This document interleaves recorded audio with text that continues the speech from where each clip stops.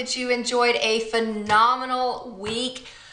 I don't even know where to start. I'm so excited to share this video with you. This is all about my 2015 empties. If you've ever wondered what project panning can do for you, what it can do for your backup stash, what seasonal panning can do for you, you're gonna love this video because I am completely blown away with what I was capable of finishing thanks to panning looks, participating in seasonal panning challenges all through last year because, oh, this is a big number. So let's just get into it without further ado. Okay, so my grand total.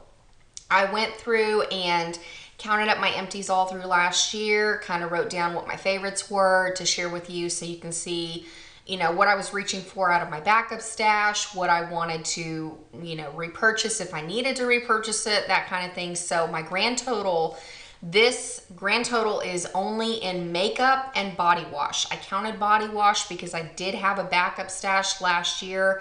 I thought it would be pertinent as far as moving products out of my collection. So my grand total,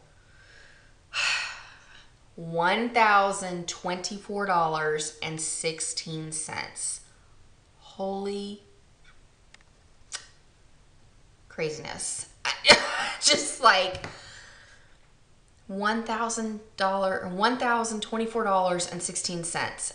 The funny part of it is a huge part of it was drugstore. I mean, just like, it's mind-blowing what you are able to accomplish with seasonal panning challenges. So come on in and join them because it's great to have those short bursts if you feel burdened wearing the same products on a regular basis, and if you don't finish things, it's great. You can put them off to another seasonal panning challenge. I mean, $1,024.16. I mean, it's crazy. So let me break down kind of how I got to that total. First category I needed to eliminate was cleansers. I did have a little bit of a backup stash. As far as cleansers, my favorite go-tos last year were the Philosophy Purity Made Simple. It's that plain yellow cleanser. It's great for all skin types. My husband loves it too. We went through several bottles of that. And then also the Olay Citrus Scrub. It comes in a long tube. And it's revitalizing citrus scrub. It's awesome. It smells like oranges. It has the little exfoliating beads. I was all about that last year. So in cleansers, it was $100.58 in my grand total of what I was able to finish. Then going into moisturizing sprays. I didn't use a whole lot of face lotions last year because I don't like the way they feel on my skin. They can make me break out, and you really have to be careful with mineral oil and things. So I was all about moisturizing sprays last year. I still am this year, but my grand total in that was $144 even, and that was using things like MAC Fix Plus. I went through several bottles of that, so Back to MAC bag is filling up nicely. Then I went through 2 bottles of the Evian facial mist that you can get at Ulta and Sephora. They come in like really big cans. Then I went through the Mario Badescu Rose Water spray. I went through 2 of those, and then I went on and counted the Smashbox Photo Finish Primer Water in this category. And then I had the very beginning of the year, it wasn't much, but in one of the panning challenges, I put a Caudalie elixir. It was a 1 ounce size. Ooh, I remember that stuff smelled strong. But that was like one of the first items in a panning challenge that I did back in 2015. Then as far as body wash, like I said, I had a backup stash last year. I no longer have a backup stash. I am buying them one at a time. But over the course of all of 2015, I went through $46.92 in body wash. I had a backup stash in Dove body wash. I pretty much went through the winter care, the pistachio cream, the cucumber one, and then the pomegranate. It has like the blue, and I want to say I went through one more. I don't remember off the top of my head. And then I also went through 2 of the Olay body washes. One of them was in crisp pear, and the other one was in mango and like white champagne or something like that. And then lastly, 2 bottles of the Caress, I want to say Passionate Spell. It's the red Caress body wash that has a very autumnal unisex scent to it. Then as far as primers, I finished a grand total of $65.89 in makeup primers. And at first I was a little bit surprised at that total until I realized I'd forgotten I went through the NYX Photogenique primer in one of the seasonal painting challenges, and that sucker was like 15 bucks. And then I also used my Maybelline Master Blur in the pink one. That was the one I thought smelled like conditioner. And then the Monistat Chafing Relief Powder Gel. I counted a L'Oreal BB Cream in as kind of a primer. And then I want to say I went through, a Rimmel primer. And I went through a Wet n Wild Coverall primer. So that was pretty much how I got to that total. Then as far as foundations, I finished $114.51 worth of foundation, and that was between, the only high-end foundation I had last year was the IT Cosmetics CC Plus Illumination Cream. The rest of it was all drugstore, between the CoverGirl Outlast Stay Fabulous foundation, the L'Oreal Infallible Pro Matte foundation. I went through 2 tubes of that. And then I had what was left of a tube of the CoverGirl Stay Gorgeous foundation. And I want to say that was about it, I think, because CoverGirl Outlast Stay Fabulous was definitely the foundation that I consistently went back to over last year. Then, as far as powders, I finished a total of $96.67. A lot of these were high-end. The first one I kind of went through high-end wise was the NARS Translucent Crystal Setting Powder. I went through a sample of the Tarte Amazonian Clay Smooth Operating Powder. I went through the IT Cosmetics Bye Bye Pores Pressed Setting Powder, and then I had what was left of the CoverGirl Advanced Radiance Powder and the CoverGirl Stay Gorgeous Powder. So, wow, I went through quite a bit of powder last year, now that I think about it. But then as far as blush and bronzer, this category is going to be really small, $39. And the reason I came to that total is because I finished the Too Faced Chocolate Soleil deluxe size sample. Wow, I've been working on Hoola a long time. Wow. I guess we're coming up on a year, if not a year. Yeah, I think that bronzer is going to take me like 18 months, like that Bare Minerals. Whew, commitment. But anyways, back to the category. I finished a full pan of the NARS Blush and Sin. That was a $30 blush. And then I rounded out the Too Faced sample to be about $9, because that's about how much you pay when you go to the little kiosk thing at Sephora and Ulta to pick up something like that. Then next, let's go into eye primer. I finished a grand total of $3.99, and that was because it took me all last year to get through the Wet n Wild Fergie Take on the Day eye primer. That really kind of puts things into perspective if you have a huge stash of eye primers, because it takes about a year to get through one of them. So that Urban Decay one's going to be taking a long time too. But then eyeshadow wise, I went through a grand total of $51.52, and that is between completely panning out the Lorac Pro.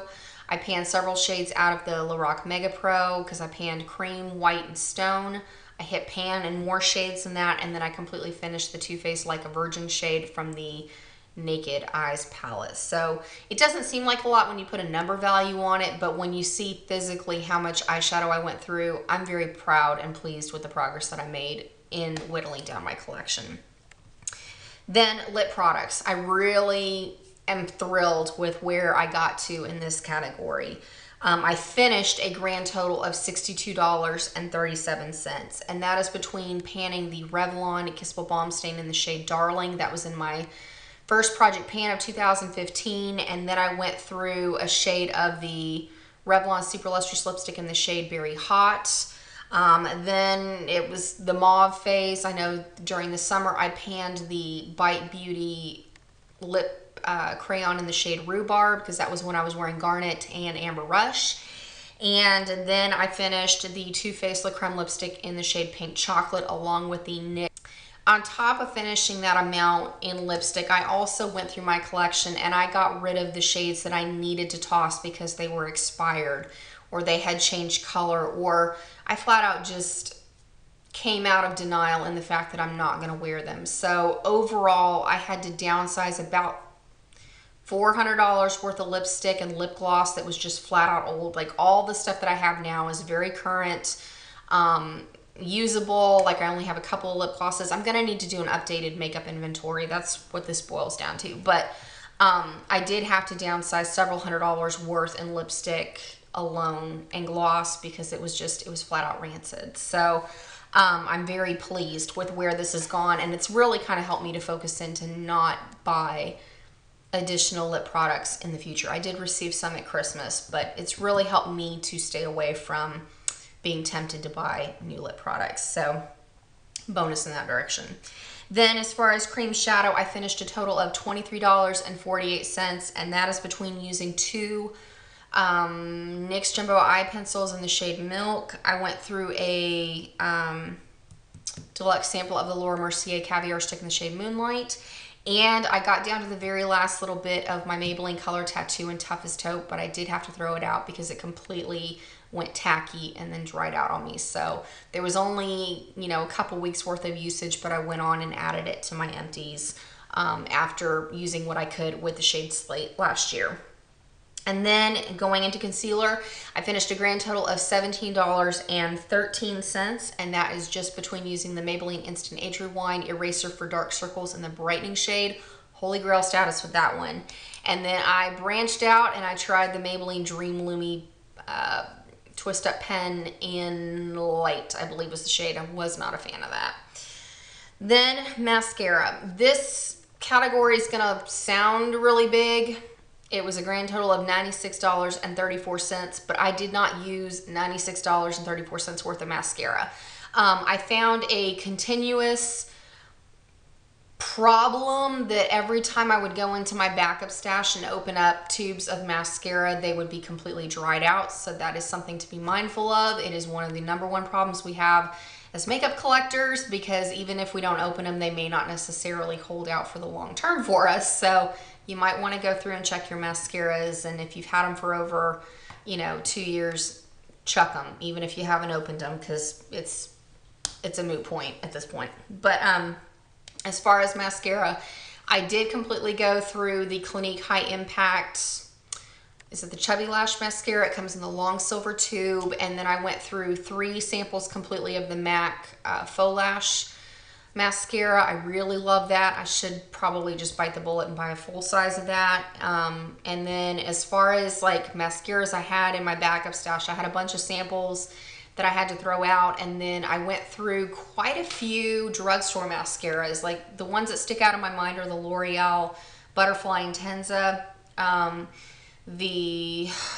what was the CoverGirl one that came in the teal tube that was kind of it was a flat comb brush. And then I had a couple of Maybelline mascaras that I was trying out, and I want to say I tried like one more, Miss Manga from L'Oreal. That one was dried out when I bought it. But, you know, just kind of where I'm going with that. And then next category I have is eyeliners. I finished a total of $19.98 in that, and that was from panning the L'Oreal Infallible Liner in the shade Slate when I first started Slate back in January of 2015. And then I panned the NYX eyeliner in the shade Purple Violet as I panned the shade Deep Purple from the Lorac Pro. And then I also went through a Maybelline Line Stiletto because I kind of went through my collection. I wanted to eliminate some of my black liners that I had. So 3 liners there. Very pleased with my progress. And I almost was able to count my NYX liner in the shade Dark Brown, but I'm not quite finished with that yet. So hopefully that's going to be in my 2016 empties. And then kind of my last 2 categories, I have beauty tools. That counts for beauty blenders that I use because I went through, I change my beauty blenders out about every 3 months. I wash them every time I use them. So really after about 3 months, they start breaking down. So I went through 3 beauty blenders and a Real Technique sponge. I went through several Clarisonic brush heads, and I also went through several eyelash curlers because I did have, one of them broke, and then one of them I left when I went traveling, and then I had to replace the padding on another one. So that's kind of where, that was $126.78 in beauty tools. And I did not count the soap that I bought to buy my, I did not count the soap total that I used to wash my beauty blenders. I just counted that as part of like toiletries with toothpaste and, you know, hand soap and all that. So that's not in this.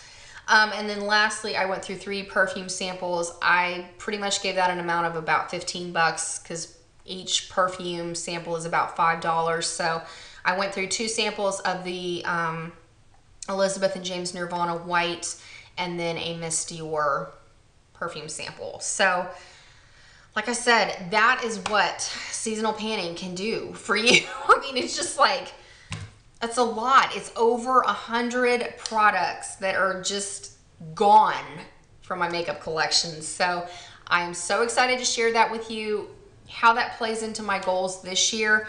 I went through a lot of makeup, but I still brought in some because I had myself on a no-buy last year. I flat out was not ready to go on a no-buy. I'm more ready this year, and what I'm thinking of doing, I'm not going to officially put myself on a no-buy. I guess I should just call it a low-buy because I tend to do a lot better if I don't, I guess, put a name to it. I get, you know what I mean? Like when I put out the no-buy last year, I had great intentions, and I did not buy a lot of makeup, but I still brought in quite a few palettes because I bought the Too Faced Matte Eyes palette, and I bought the Too Faced Chocolate Bonbons palette, even though I have sent that back, so I no longer have it. But I bought a couple other things during the year that I was, like the NYX Mermaid, and I'm trying to think what else I bought. The Lorac Mega Pro 2 palette. So, I mean, I wasn't ready. This year I am more ready for it because I really came to terms with things when I had to declutter my rancid lip products. I've also come to terms with it because I'm continuing to find dupes, like for mauve shades. Like this looks like my Project Pan lipstick currently. I'm going through Glossé for the Finish 7 by Spring, but this lip color I have on now looks pretty similar, and it's the Milani lipstick in the shade Rose Femme.